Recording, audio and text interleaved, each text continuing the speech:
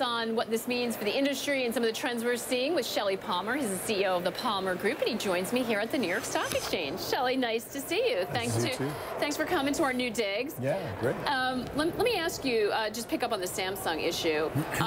You know, this is really their event. Apple doesn't go. This is where they could have really knocked it out of the park. Are they still struggling, or do we just need to give them more time? Yeah, it's a really hard question to answer, not being, you know, at Samsung, but I'll say that Mobile World Congress is a big global show, and it's more about cell phone towers than it is product announcements. They'd like it to be about product announcements. LG's got an announcement, of course, so Samsung has to make an announcement.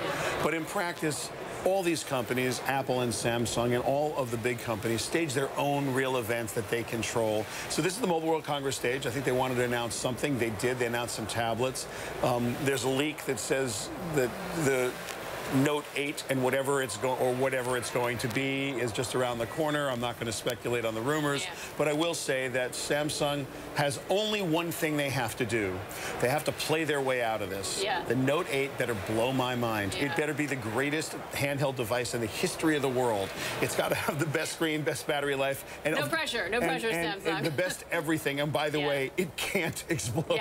Right. So keep your eyes focused on that. So if that's all they do. Like the Note 7, but for the battery issue, was really one of the best cell phones like ever made. And they got part of it wrong, and they know what they did wrong, and they worked really hard to try and make sure that doesn't happen again. So that's fine. You know, give them a pass. They did the best they could. No one was seriously injured. They worked really hard to get it back. But if this phone isn't the next coming of the Lord, they're going to have some issues. But I mean, listen, it's so competitive in that space. It is. And look, the only way you can make me care is to build me a device I want to own. And by the way, when that happens, we've seen consumers have a very short memory when it comes to problems in the past and are willing to forgive, as we've seen with cars and who knows what else. So you make me the new thing, and I want to carry it, and I'm going to carry it, and that's going to be the end of it. I want to ask you, as you mentioned, it's more about cell towers and product stuff. They're also trying to make it much more about AI, not surprisingly, because AI is everywhere and is invading everything now. What are you watching in that space? So it is really important to understand that NLU, natural language understanding, and ASR, automatic speech recognition, are what is happening in 2017. Most people associate that with Amazon's Echo and Alexa voice services, where you can build a skill and say, Alexa, turn on the lights. Sorry, everybody whose lights just went on. I won't actually use a bunch of real commands, but because from TV that'll work, because it has automatic speech recognition.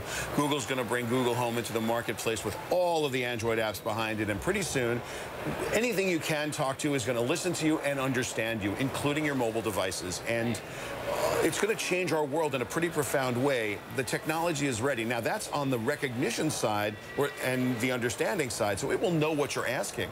The question is, can it deliver an emotionally satisfying or meaningful answer? Because that's the other side of this equation, right? I do feel like we've sort of turned the corner, though. Now, a lot of us are coming in contact with it, and it makes sense to us finally. You know, I think that's what Alexa and some of these home products did. Everything was connected before. We just didn't want to bother. Well, or know. That's now right. It seems like, oh, okay, I'm here. That's right. There was no like really compelling consumer value proposition. But you think about a mobile device and the app, right? So let's say you have a Crestron, and let's say you've got light controllers of any kind. You walk in the house and you say, you want to turn your lights on. You got to open your phone. That's just swipe or tap to find the app. Open the app.